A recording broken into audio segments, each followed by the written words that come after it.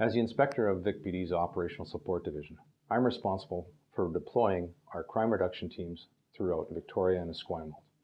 When you use the online reporting system, you're helping save valuable police time, and you're also providing us with information that we can analyze to make sure that I deploy these teams in the right area at the right time. There's no doubt about it that being victimized by crime is going to make you feel frustrated and maybe even powerless.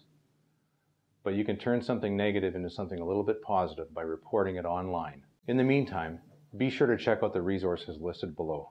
They'll provide you with valuable advice to decrease the likelihood of you being victimized again.